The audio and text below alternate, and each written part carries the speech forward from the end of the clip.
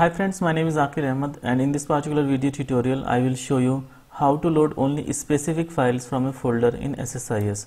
So the agenda of today's video tutorial is how we can load the only specific files from a folder in SSIS. So recently I got a question from one of my subscriber, GCO, and the question was the similar one that suppose I have a folder and in the folder we have 10 files. So we want to load only 2 specific files and the file name should be dynamic so that we can change it easily. So then how we can load only the specific files from a particular folder. So let's jump to the demo.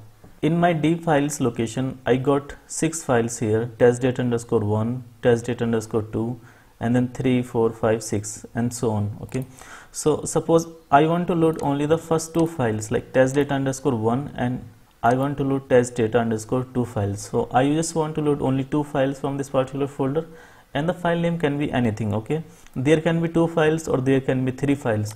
So what I will do, I will insert the name of the files in a SQL Server table so that today there are 2 files to import and tomorrow there are 3 files to import, so that I can modify the file names in a SQL Server table very easily, and the SSIS package should only load the files whose name is stored in a SQL Server table. So I have SQL Server 2019 instance, and in the work database I have created a table file names. Okay, and I will be storing the name of the files those I want to load. So I just created a table here and then I inserted 2 entries into the table, testdata_1.csv and testdata_2.csv. okay, so the final data in my table, it contains only 2 files, this one testdata_1.csv and testdata_2.csv. so only these 2 files should be loaded. I will share all the create table statement with you, and I will also share all the files with you as well so that you can test it in your environment. So let me just open the SSIS package and start writing the code for this particular case. I will be creating 2 SSIS variables here. The first variable will be file path. So I will write file path here and the data type will be string.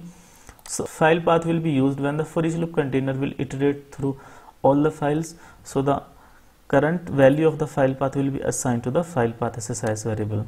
So the default value to this particular variable, I can provide the value from here, and maybe I can provide the value as testdata_1. Alright, and now the another variable I will create is should load the file. Okay, should load the file. So there should be only 2 possible values here. The value can be either yes or it can be no. Okay, so let me put the default value as no. So what we will do, that we will use a for each loop container, and when the iteration will run, so it will check that whatever file is currently selected, does that file also contains in this particular SQL Server table. If the file contains, then we will set the value of the should load the file as yes, otherwise we will set the value of should load the file as no. Okay, so if the value of the should load the file will be yes, only then the file will be loaded, otherwise the file won't be loaded. Okay, so first of all let me just create a basic package where the for each loop container will load all the files, and then I will modify this particular code. So let me just configure the for each loop container with file enumerator. So from the collection type I will select the for each file enumerator and I will browse the folder. So my files are situated in the D files location, so I will select this one, and because my file type are CSV, so I will put star.csv here. Now under variable mappings I will select the file path SSIS variable here. Now I can click OK. Now let me just drag and drop the data flow task into the for each loop container. So data flow task will be used to import the flat file into the SQL Server table. So let me just configure the data flow task. Because we are going to read the data from a CSV file, so we will be using a flat file source. So I can just drag and drop the flat file source into the data flow task, and then I can just configure the flat file source. So let me make a new flat file connection manager to the CSV file. I will call the connection manager as flat file, and then I can just browse the files. My file type is CSV, so I can select CSV here, and then I can select any file from here as of now. Now if I click on the preview, so data seems good to me here, so I can click OK. I can click OK, and now I can make the connection as dynamic. So I can right click on the flat file, go to the properties, and then under expressions I need to select the connection string property, and then I will assign the value from the file path to the connection string, so that during the iteration of the for each loop container, the value of the file path will change for each file, and the flat file connection manager will point to that particular file at that moment. So I can click on OK. And now in the SQL Server table, I also want to insert the file path as well, so that I know that this particular data has been loaded from this file. Okay, so I can just use a derived column transformation in between the flat file and the OLEDB destination, and I can connect the flat file source with the derived column transformation. And now I can right click and configure the derived column transformation here. I will call the new column as file name, and then I can just drag and drop the file path into the expressions. So this will create a new column of data type nvarchar23, but I want the data type of the column as varchar50, so I can just typecast it. So I can write dt underscore str, comma length of the field, so which will be 50, and then 1252 is the code page for the string. So now the data type of this particular column file name will be varchar50. So I can click on OK. And now I want to write this particular data into a SQL Server table, so I will be using the OLEDB destination, and now I can connect the derived column transformation with the OLEDB destination, and I can configure the OLEDB destination. I can create a new connection here. We already have a connection to the work database, so I can select this connection from here, and I can click on OK. From data access mode, I will select table or view fast load. Now I can click on new to create a new table, and I can call my new table as country. If you notice, we got a new file name as well, file name, in addition to the above columns ID, first name, last name, address and country. So for example, if you check the data in this particular file, so we got only these 5 columns: ID, first name, last name, address and country. Okay, so one extra column file name has been added as well. So I can click on OK, and now you can click on mappings to make sure that all input columns have been mapped with the destination columns. So this seems good, and I can click on OK. So we have configured the SSIS package. So this is one of the basic SSIS package, and when you will execute this SSIS package, so it will import the data from these 6 CSV files into the SQL Server table. So let me execute the SSIS package and show you that it should load the data from the 6 files as of now. So the package ran fine, and if you try to select the data from the country table, so you can see that we got the 6000 rows. Actually each file contains 1000 rows. File name, this is the data from the testdata_1.csv. now this is the data from the testdata_2.csv, now from testdata_3.csv, and then 4, 5 and 6. So the table contains data from all 6 CSV files. Okay, now let me just truncate this particular table, and now the table should be empty. Okay, and now let me just modify this particular code, and then we should import the data only from the files those are stored in a SQL Server table file name. Okay, so this is the our SQL Server table file name. Now what we need to do, we can just drag and drop the script task into the for each loop container, and the script task actually can decide which files to load. Okay, so I can just configure the script task. Now from the read only variables, we will select the file path, because we want to read the value of the file path inside the script task. So I will select the file path here. Now inside the read write variables, we will select the should load the file, because this particular variable value will be assigned into the this particular script task. So maybe I can copy the name of this particular variable, and I can click on edit script. So the script editor will be opened up, where we can write our C# code. Alright, so the script editor has been opened up, and we can write our code here. So let me paste the name of the SSIS variable. So in this particular task, what we will do, that we will read the name of the CSV files from this particular SQL table, and then we will check that the current file that is being read using the for each loop container, we will check whether that particular file contains in this particular table or not. So if the file that we are currently loading through for each loop container, if that particular CSV file contains in this particular table, then we will load that particular file, otherwise we won't load that particular file. Okay, so I have already written some code here, where I'm just reading the file names from the file name SQL table, and then I'm just checking that whether the file that we are loading through for each loop container, whether the file exist in a SQL Server table or not. So let me just copy this code and I will explain you this code in a moment. So I can just copy all the code here. Alright, it's saying that there are some missing namespaces, so I can click on show potential fixes using system.data.sql client. This is used to use the SQL command SQL connection classes. So it is saying that the list is also missing, so we can click on show potential fixes and we need to add system.collections.generic. So I think we are good here. So let me just tell you what we are doing here. So in this particular code, what we are doing, we have declared a connection string here, that the server name is this one, this is database name, and we are using the Windows authentication.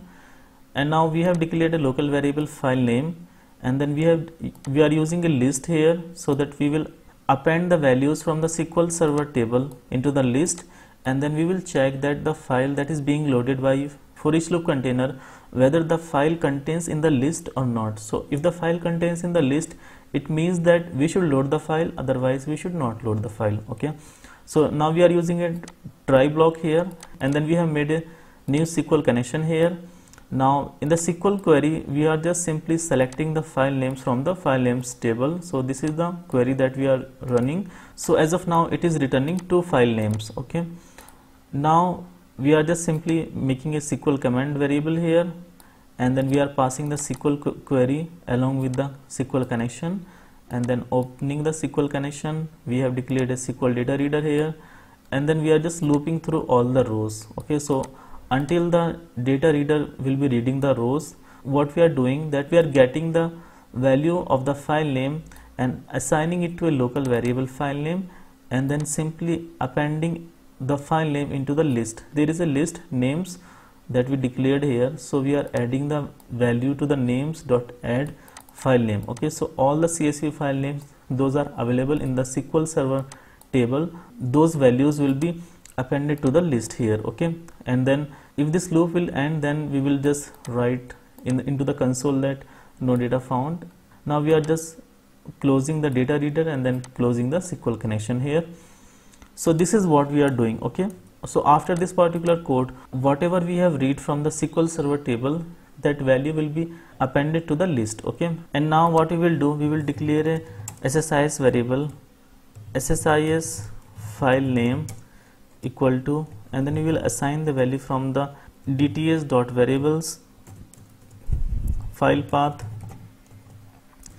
dot value dot toString. Okay, so this will get the value of the file path from the file path SSIS variable, and now we need to get the file name from the file path.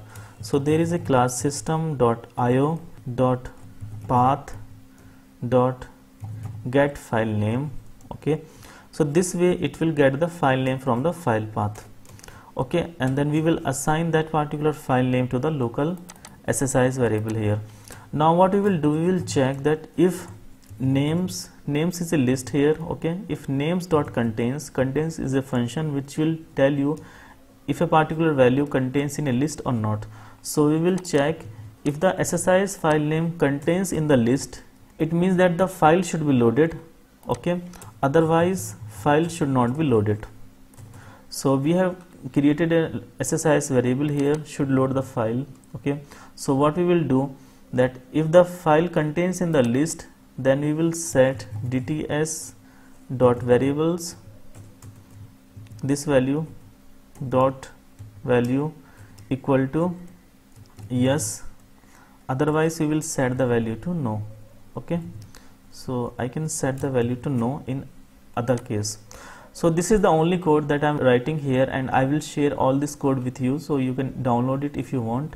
And now I can just simply close this particular code, click on OK, and now I can just double click on the script task, and from the evaluation operation I will select expression and constants, and then under expressions I will simply write should load the file equal to yes. So if it will be equal to yes, it means that we will load the file, otherwise we won't load the file. Okay, so this is done, the SSIS package is complete. And just to show you, I can put a breakpoint on post execute event here, and I can click on OK.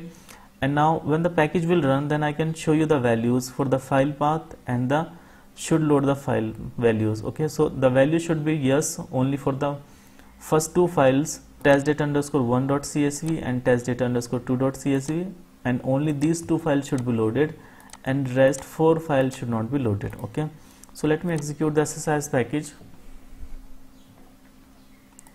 Alright, so the script task has been completed, and if I open the debug menu, go to the Windows, locals, okay, and if I expand the variables, so there are two variables, file path, so the value is testdata_1.csv and should load the file, so the value is yes. Okay, so what we will do, we will right click on it and click on add watch, and then I will again go back to the locals window, and I will add the should load the file to the watch, again add watch. Okay, so I'm interested only in these two variables. Okay, so the value for the first file is testdata_1.csv and should load the file is yes, so this file should be loaded, and this is loaded because this file contains in a SQL Server table. Okay, testdata_1.csv. Now I can click on continue button, so the file got loaded, and you can check it in the country table. So there should be 1000 rows. Okay, and the value for the file name is testdata_1.csv for all the records, so this is good. Now because I clicked on the continue, so after the script task, the value of the file path is testdata_2.csv file and should load the file is yes again, so this file should be loaded again. Okay, so now if I go back to the SQL Server table and if I rerun the query, so there should be 2000 rows, and there should be two type of values, testdata_1 and testdata_2. Okay, so there are two type of values here. Now because I clicked on the continue, so for the third file, testdata_3, the value of the should load the file is no, and this file should not be loaded. So if I click on continue, so the file should not be loaded, and I can just recheck it. There should be just 2000 rows. Okay, so no more rows got loaded. Similarly for the fourth file, the value of the should load the file is no, and the file should not be loaded. Similarly for the testdata_5, the value of the should load the file is no, and the file should not be loaded. And same is the case for the sixth file as well, that the value of the sixth file is testdata_6.csv and the should load the file is no again. Okay, and if you check the data in the country table, so there are just 2000 rows, and the value of the file name is just testdata_1 and testdata_2. This is because these two files are exist in the file names SQL Server table. So tomorrow, for example, if you want to import testdata_4.csv and testdata_6.csv, so you can just modify the file name in this particular SQL Server table, and the SSIS package should only import those two files. Okay, so I think that's it for today's video. Thank you guys for watching the video, and if you like the video, then please click the like button, do subscribe to our channel, press the bell icon and click on all so that you will be notified every time I upload a new video. Thank you so much.